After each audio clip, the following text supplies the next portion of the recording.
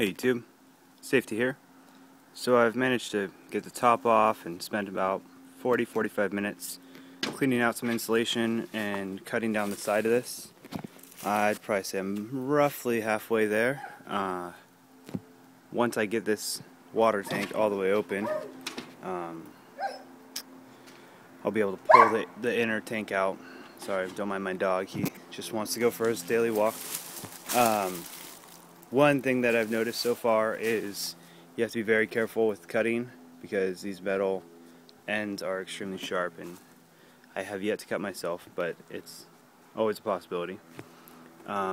If you're planning on doing this yourself, these, what brand are these? I can't even remember what they were.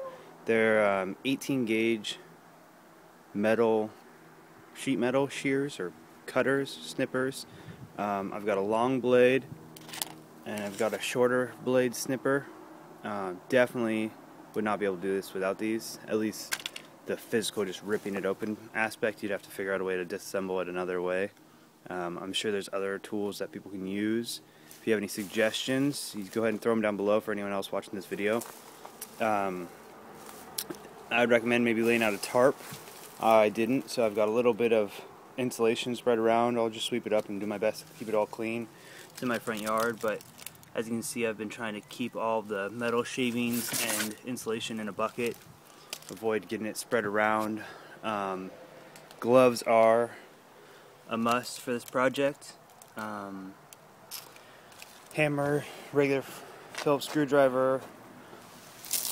Also, this crowbar definitely has come in handy so far. I had to take some bolts off, so I have some vice grips. Otherwise, so far that's all I've used to work on this project. A lot of muscle. I assume I'm going to have to really wrench at the casing of this to get it open once I actually successfully remove all the sheeting.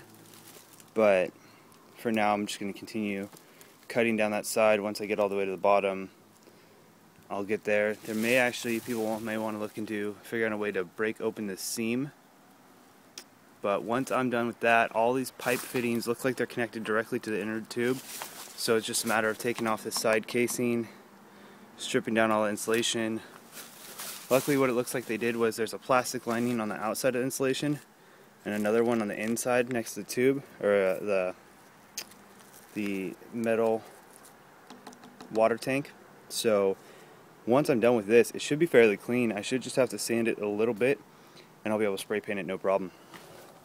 But this video will probably be by itself. I might give a little bit of snippet of what I'm doing, but stay safe, YouTube.